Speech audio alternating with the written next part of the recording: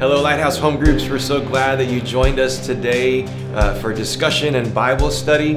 And we are in the midst of a study on a book called The Circle Maker by Mark Batterson. And today we are going to study chapter 7, which is entitled The Answer to 10,000 Problems.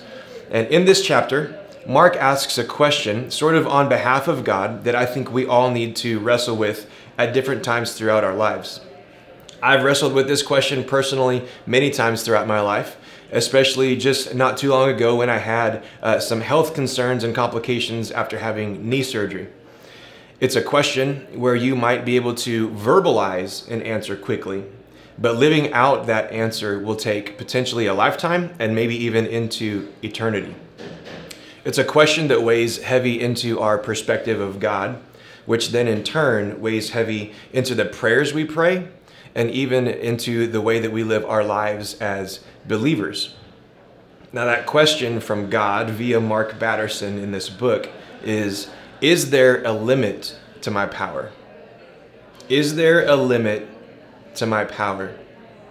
And I believe that God is asking you that question right now. He's asking you that question an hour from now. He's asking you that question tomorrow and next week and next year. He's asking you that question with the next hardship that you might run up against. He's asking you that question with the next faith step that he asks you to take. He's asking you that question hoping that you'll find him to be the answer that you need. God asks this question multiple ways at various times to many different people throughout the Bible and also throughout history. For example, he asks Jeremiah in Jeremiah 32:27, he says, "Behold, I am the Lord, the God of all flesh. Is anything too hard for me?" When God promises that a 90-year-old woman who has been barren her entire life will bear a son fathered by her 99-year-old husband, he says in Genesis, "Is anything too hard for the Lord?" And when the angel Gabriel tells Mary that she will give birth to a son and that her elderly cousin Elizabeth is already pregnant, that angel says, "For nothing will be impossible with God." And then Job speaks after God has displayed and spoken of his power, his glory, and his wisdom. He says, "I know that you can do all things and that no purpose of yours can be thwarted." When there are hundreds of thousands of Israelites in the wilderness and God has promised them food to eat, and Moses is skeptical about this, it says, "And the Lord said to Moses, 'Is the Lord's hand shortened? Now you shall see whether my word will come true for you or not.'" And again in Psalms it says, "Whatever the Lord pleases, he does, in heaven and on earth, in the seas and all the depths."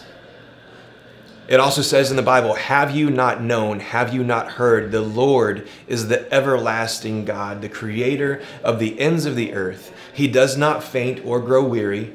His understanding is unsearchable. He gives power to the faint, and to him who has no might, he increases strength." And that's Isaiah 40:28 through 29.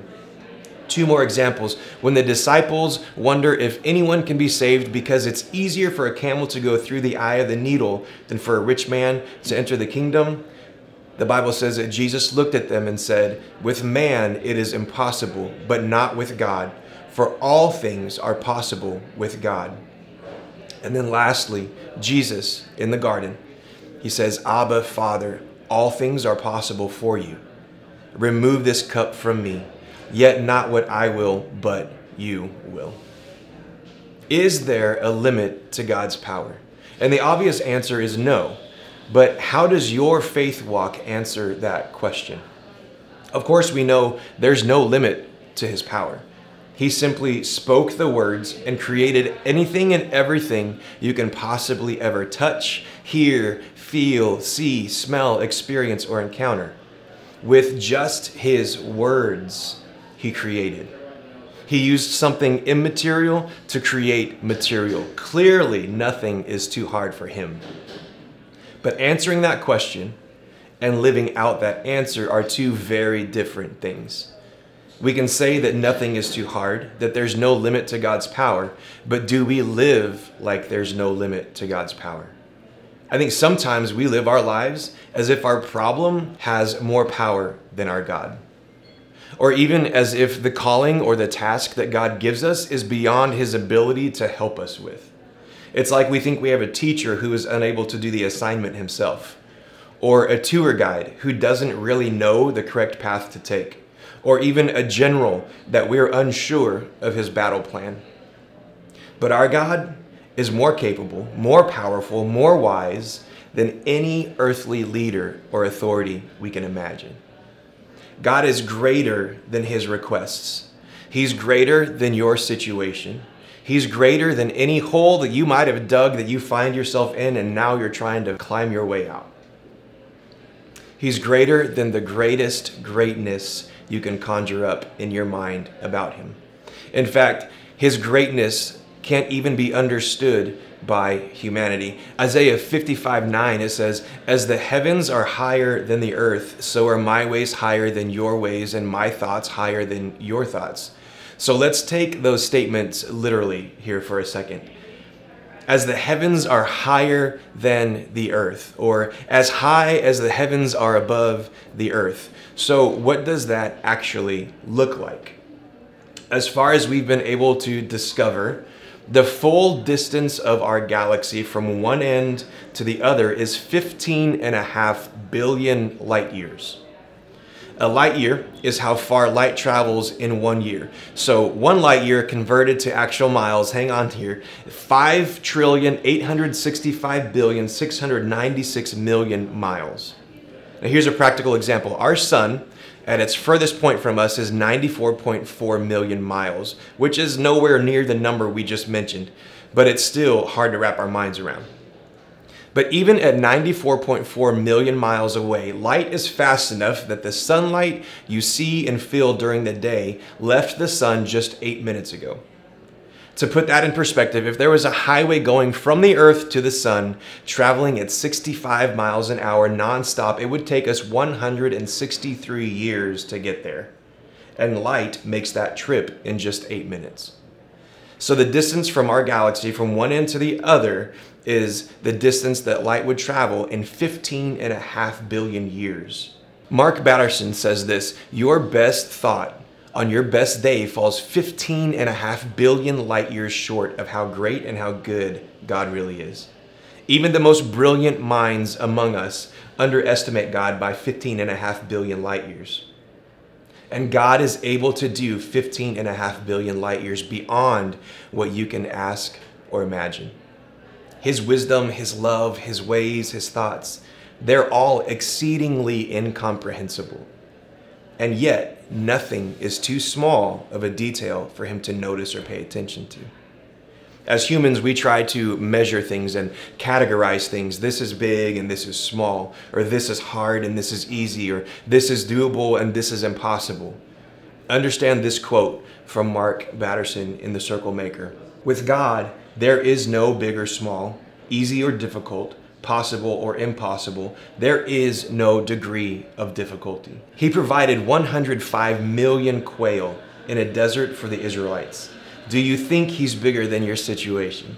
And my next question is, do you think 105 million quail was even slightly difficult for him? If God is able to do exceedingly and abundantly above all that we can ask or imagine, let's think about this. What if we put that kind of power to work in our lives, not for our own purposes, but for his purpose? What if we took on the mindset that I don't want to be the hindrance to God accomplishing all he wants to accomplish here on earth through me? But praying small prayers is oftentimes one of the ways that we restrict ourselves from seeing the power of God at work in us and through us. What if we started praying big prayers that require big faith, that requires a big God? My guess is that we'll start seeing some big answers to those big prayers. Here's a quote to think about. Is your dream too big for you? And it better be, because that will force you to pray circles around it. If you keep circling it in prayer, God will get bigger and bigger until you see your impossible prayer for what it really is, an easy answer for an almighty God.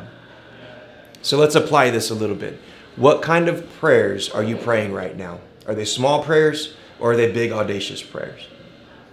What's keeping you from praying bigger prayers and believing for greater things? Do your prayers absolutely require a big God to come through in a big way? Let's allow the Holy Spirit to direct our thoughts and conversations as we discuss these questions, and let's allow Him to inspire dreams and God ideas in our hearts.